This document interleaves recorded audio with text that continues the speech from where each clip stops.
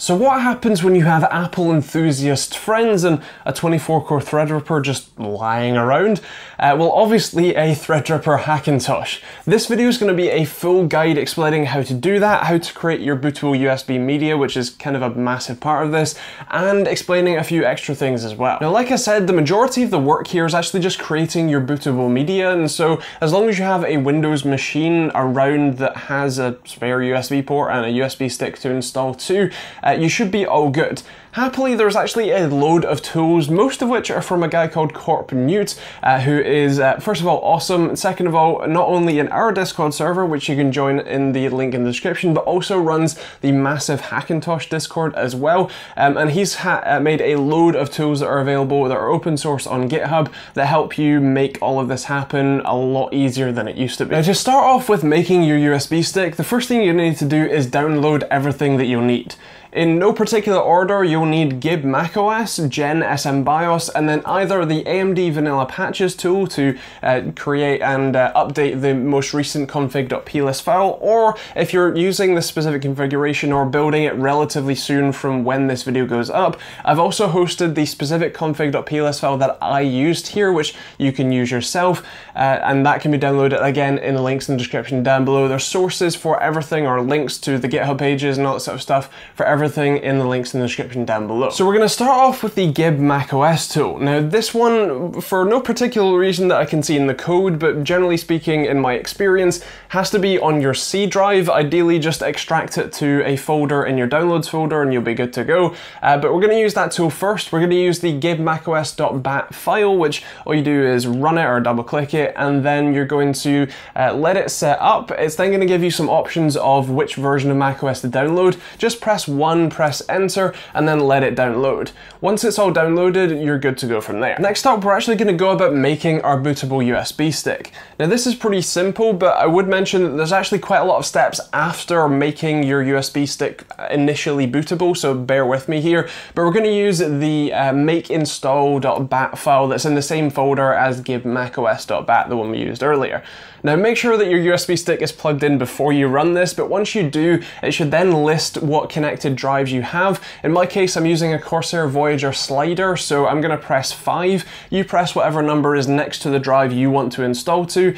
For this setup, all you do is you press the number and press enter. You don't need to add any extra letters or anything else, just the number and press enter. It's then going to ask you to confirm that you want to delete everything on the drive. Press Y and then enter and let it do its thing. It's then going to ask you for the location of the recovery image. This is actually something that is in the same folder. It's actually in a subfolder in the GB macOS folder under macOS downloads, public release, and then whatever version of macOS you've downloaded. Now you need to copy that address with quotation marks around it, specifically because the Mac OS folder name has a space in it and consoles don't really like spaces. But so basically you put open quotation, paste that link in, and then add /recovery HD meta dmg.pkg and then close quotation mark. Once you've done that, you can press enter and let it do its thing, and once it's finished you can then close out of that and we're ready to continue. Next up, you're going to want to pick what kex you're going to use. Now kex are kernel extensions,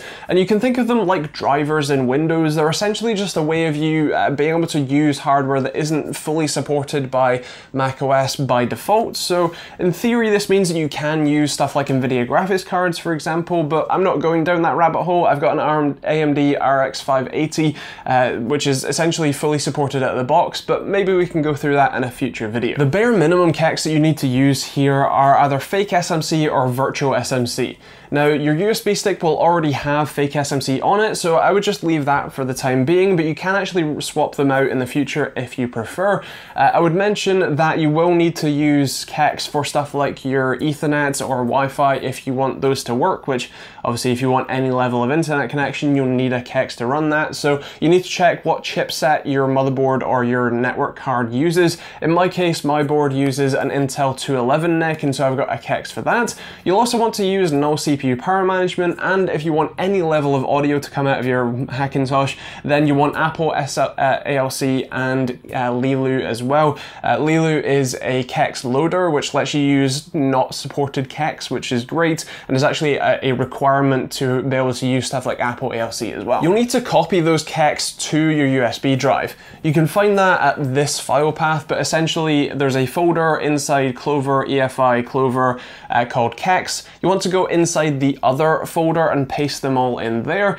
And since you're looking at the files on the USB stick, you need to swap a couple things around. You want to go to Clover, EFI, Clover, drivers off, drivers 64 UEFI, and copy the APTIO memory fix and the HFS plus EFI files to, again, file path here, but Clover, EFI, Clover, drivers 64 UEFI.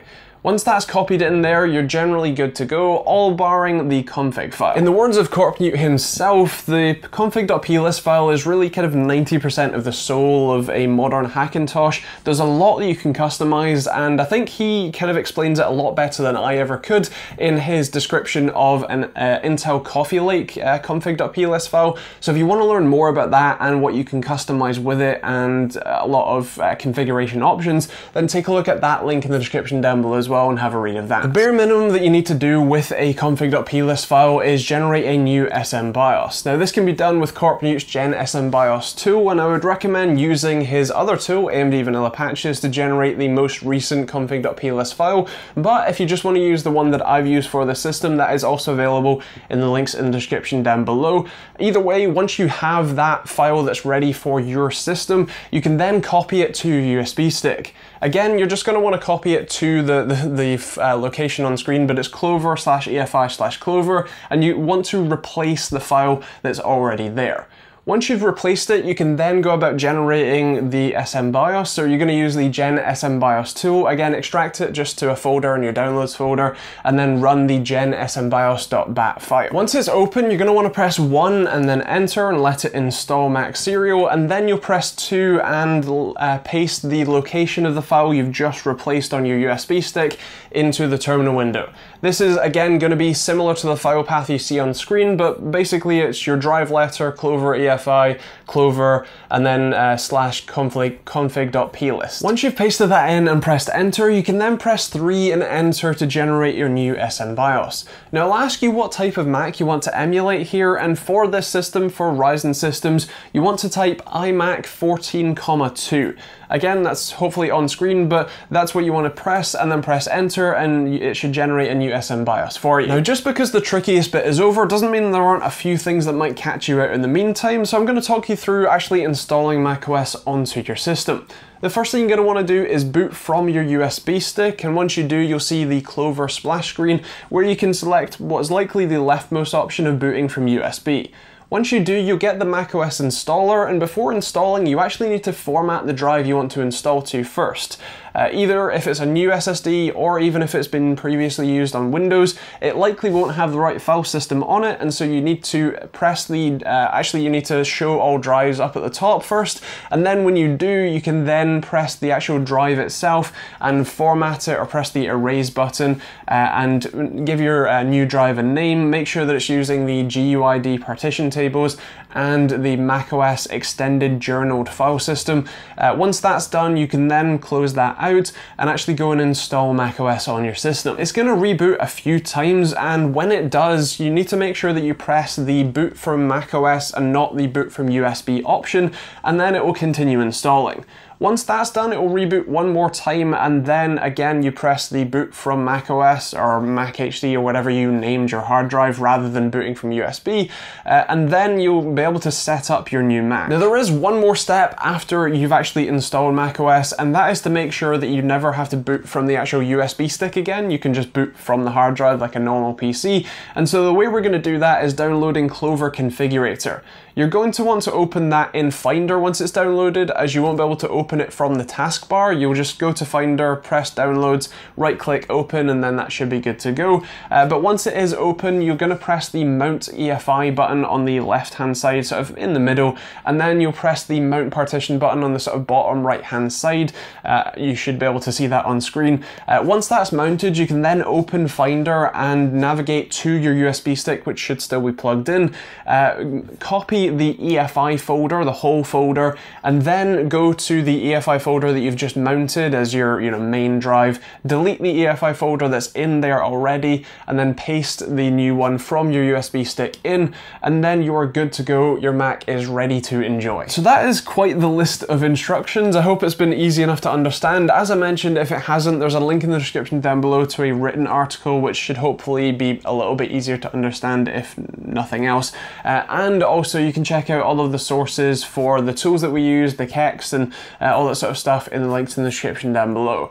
I know that it's a bit of a complicated procedure. We actually had quite a few problems with incomplete guides and stuff like that in actually installing this for the first time. So if you follow these instructions sort of to the letter, you should be all good to go, and in theory shouldn't have any problems. But if you do, you can let me know in the comments down below and I'll try and answer what I can. But you can also check out both my Discord server, which is linked in the description, and the Hackintosh and AMD OS X servers, Discord servers that will give you possibly better advice than I can about any problems you might have. So with all of that said, I'm trying to write a tool that should make it easier to make bootable media for Ryzen Hackintoshes, and if that does end up happening, then I'll make a separate video about that. And if you're interested in seeing me making videos about trying to get NVIDIA graphics cards to work, then you can also let me know in the comments down below as well.